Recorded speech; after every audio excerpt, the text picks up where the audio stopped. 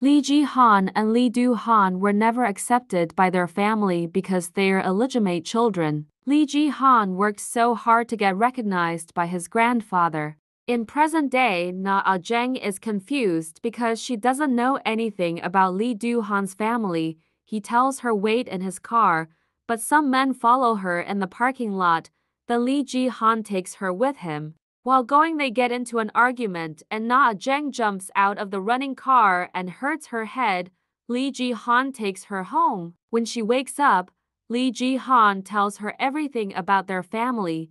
Ah Jeong is feeling betrayed by her friend. Later, Lee Do-han explains her why she have to marry him because nobody knows that he likes men, and she's the only person who understands him. But Ah Jeong rejects his offer and leaves. After that, Lee Ji-han meets Ah Jeong and gives her money to stay away from Lee Do-han.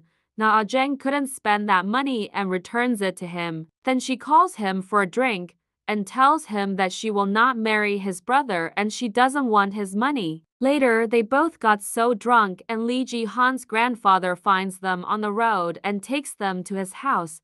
When they wake up in the morning, they don't remember how they got here. Then Ah Jeong tells their grandfather that she and Lee Do-han already broken up, and she won't involve with him anymore. Lee Do-han doesn't know what to do. After that, Lee Ji-han gets an important role for Ah Jeong in a drama, but she doesn't know anything about this. When she goes for filming, she hears about this and leaves that drama. Lee Ji-han follows her and tries to talk to her.